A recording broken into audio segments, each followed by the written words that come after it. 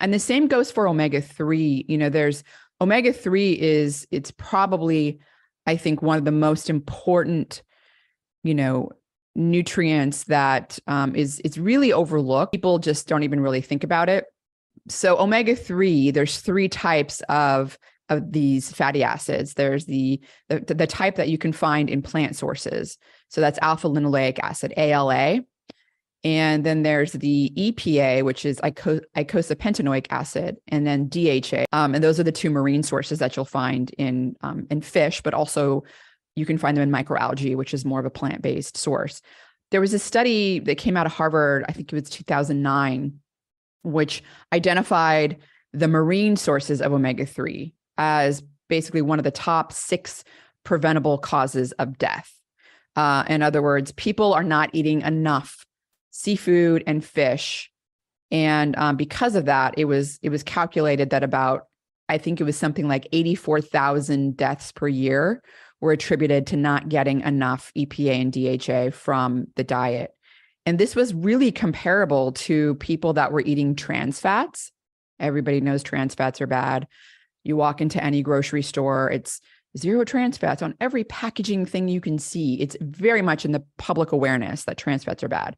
Well, trans fats were responsible for the same number of deaths as not getting EPA and DHA. So it was responsible for 82,000 deaths per year. Before I kind of go deeper into that, I mean, it's kind of just, but that makes you think about it. It's like, oh, wow. So the same number of deaths were attributable to eating trans fats as not eating enough EPA and DHA from marine sources, fish, for example. And it kind of really makes you think about things, because you don't walk into a supermarket and nothing says, oh, this isn't seafood, this isn't getting your EPA and DHA, this is processed, but yet everything tells you about trans fats. And it was, just as important to get those, omega-3 fatty acids from marine sources.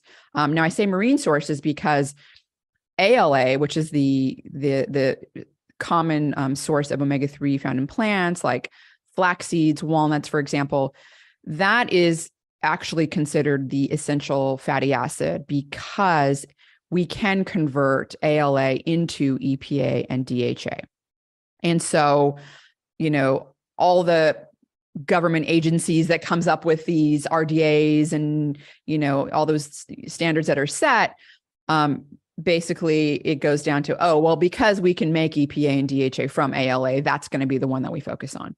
The problem with that is that the conversion of ALA into EPA and then subsequently DHA it's very inefficient, and there's a widespread genetic differences with respect to that conversion. So some people are great. They have a alteration in the desaturase gene that does the conversion of ALA into EPA, and they do it quite well.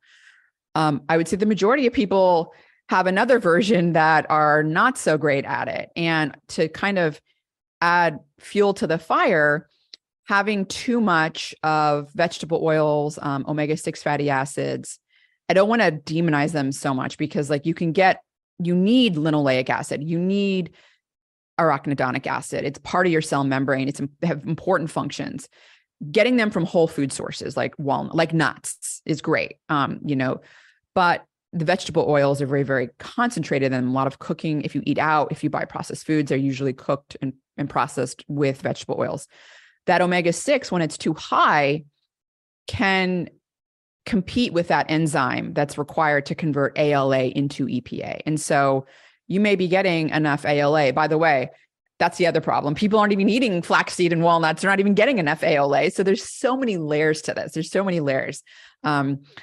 But that conversion is very inefficient when there's a lot of omega-6. And on top of that, I would say the one saving grace there is that estrogen does dramatically increase that conversion. It makes it, it's 20, up to 20% better. And so this is probably because DHA is so important for brain development. And when a woman becomes pregnant, estrogen skyrockets. It's like 100 times higher than what it normally is. It's pretty apparent that nature has figured out a way to at least convert all that ALA as possible into EPA and DHA. Anyway, so that's where the genetics comes in. There's definitely a regulation there. But on top of that, I think the best way, to get the EPA and DHA is from eating, a dietary source and measuring what's called the omega-3 index. So the omega-3 index is measuring omega-3 fatty acid levels, the EPA and DHA, and there's other fatty acids as well, but in red blood cell membranes. And it's really important because most of the time when you go and get a omega-3 blood test, the plasma phospholipids are measured, which is better than nothing. But you're really looking more at your dietary intake in the last week or two versus red blood cells, which are 120 days before they turn over. It's a long-term status of your omega-3, kind of like the difference between looking at fasting blood glucose and your HbA1c, right? Like fasting blood, you could have had, you've been intermittent fasting for that day and your fasting blood glucose looks great, but is that a snapshot of what your daily blood glucose levels always look like? Might not be, right? So long-term status, omega-3 index, and there's been a variety of studies from Bill Harris, he's the co-inventor of the omega-3 fatty acid test. I had him on my podcast about a year ago. I've actually joined the Fatty Acid Research Institute, which is a nonprofit institute studying a variety of the roles of fatty acids in human health. I've joined as an associate researcher, and so I'm doing some studies on omega-3 and brain health. But Bill has published a variety of studies looking at omega-3 index and all-cause mortality, cardiovascular related mortality. So I would say when you get the omega-3 index measured, most people in the United States have an omega-3 index of less than 5%. And what Bill has shown from multiple studies is that people that have an omega-3 index of 8% have a 5-year increased life expectancy compared to those that have an omega-3 index of 4%. So 4% versus 8%. There's also evidence that it's related to cardiovascular related mortality as well. But also a very interesting piece of data that Bill published was looking at smokers, and everybody knows smoking is terrible for your health. Like what can you do to accelerate the aging process? Like smoking, right? Smoking, cigarettes, tobacco it's terrible. And this was so interesting. The omega-3 in smokers that had a high omega-3 index, so they were smoking, but they were also eating a lot of fish, supplementing with fish oil. They had an 8% omega-3 index. They had the same life expectancy as non-smokers with a low omega-3 index. In other words, smoking was like being deficient in omega-3. I was blown away by that. Like there's a beautiful graph in the paper. I forgot what journal it was published in. It was a couple of years ago, but I mean, it's just kind of mind blowing.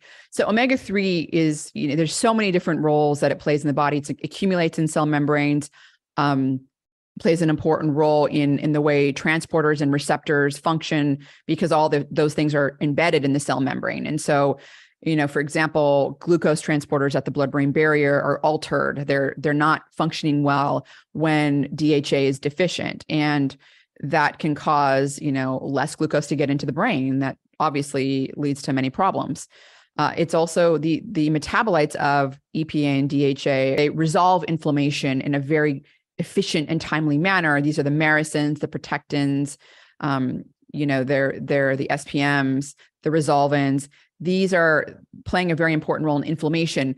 And I think there has been now enough evidence that inflammation, chronic low-level inflammation, is a driver of the aging process itself. In other words, not just driving, increasing the risk of cardiovascular disease and dementia and cancer, which it does, but just the process of aging. And so it's affecting all those things. And, inflammaging is a term that's used, which is kind of like it's the activation of the immune system is accelerating the aging process. And it's known as inflammaging.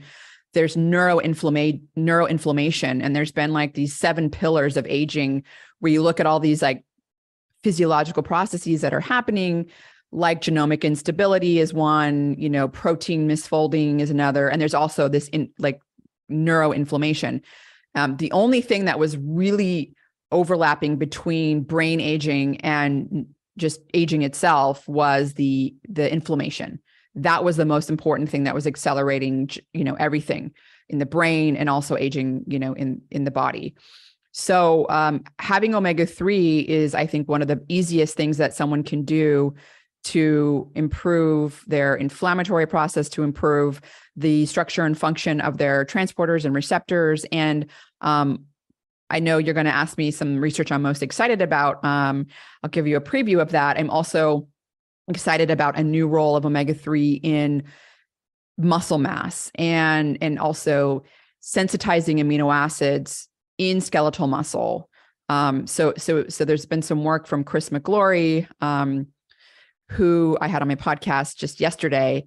He's actually shown that omega-3 is playing a role in disuse atrophy and through a mechanism where it's not inflammatory. It's not the, anti-inflammatory effect of omega-3. It's actually doing something anabolic. It's somehow affecting muscle protein synthesis. And he thinks it's actually sensitizing muscle to amino acids through some unknown mechanism they're trying to figure out.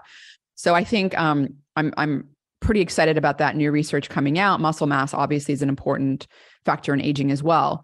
But I do think that, so when it comes to omega-3, what do you do? I mean, obviously, if you can eat fatty fish that's high in omega-3, salmon, mackerel, sardines, these are all pretty good sources of omega-3 that are also low in contaminants like mercury, PCBs. By the way, there have been now studies that have come out showing that even though fish have, these contaminants, that the omega-3 fatty acids protect against them, and even during pregnancy. So there was this big push, decades ago about pregnant women should avoid eating fish because of the mercury. I think that was a huge mistake. And I'm actually involved in a study looking at omega-3 index in cord blood and neurodevelopmental outcomes.